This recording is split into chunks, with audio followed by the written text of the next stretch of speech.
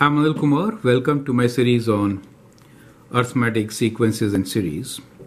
We'll take up some applications. There's the very first one.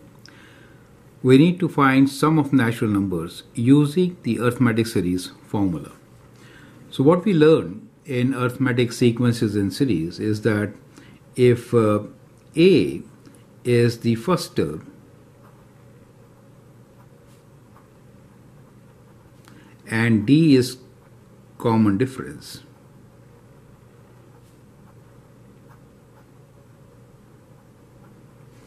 in that case the arithmetic sequence will be A plus D, A plus 2D, A plus 3D, and so on, right?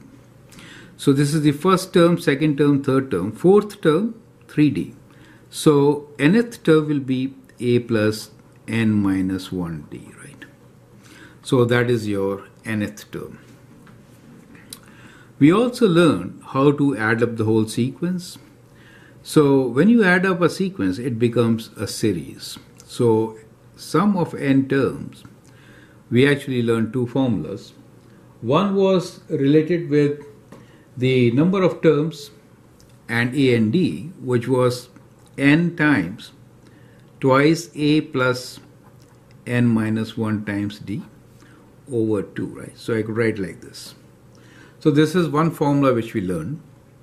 The other formula which we learned was S of n is equal to half of n number of terms times T1 plus nth term, whatever is the nth term divided by 2, right? So that is the another formula which we learned, where n is number of terms. So in our sequence, we are writing n is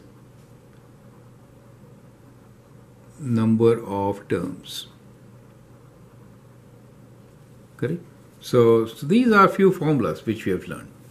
Now the question is, and also A is like T1, right? So the first term is A. So T1 and A is kind of same thing, right? Okay.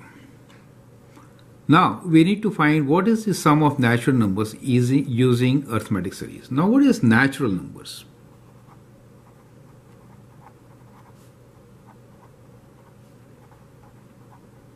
So natural numbers are 1, 2, 3, 4, 5, and so on, correct? So these are natural numbers. And when we say sum of natural numbers, that means we have to add them all, correct? So this is arithmetic series. Now here in this series, what do you notice? The first term, which you may say A, or you can say T1, is equal to 1, correct? Now we are saying that sum of natural numbers up to n. So we'll kind of complete this series and write the last number as n. So we have n terms. Is that okay? So in this case, first term A or T1 is 1, right? And the nth term, Tn, is actually n. So n is also the nth term, correct? Now knowing that, what we can do here is that we can use the sum formula and get a general formula, correct? So what becomes the formula now? We could write sum of n terms, that is sum of n terms, that is sum of natural numbers, is equal to, we'll use this particular formula here, which says number of terms are also n. So Tn, the last term, is n, and also number of terms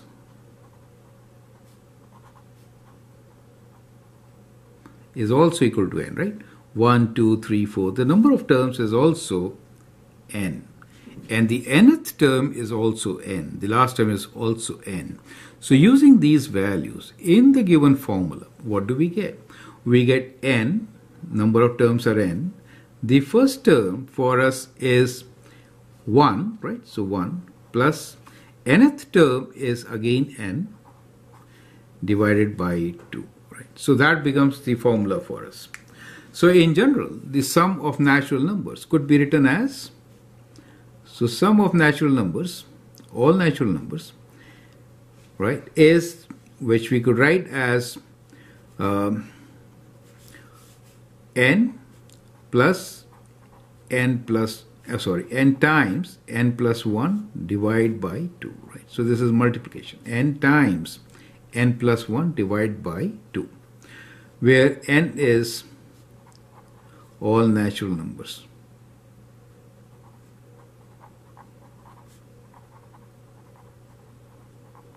Right? So at times we also write this sum in summation, right? So where we are saying this capital N moves from 1 to n, right? So that is the sum of natural numbers, right? So sum of all natural numbers from 1 to n will be this particular formula. So that is how you could derive a formula. I hope it makes sense.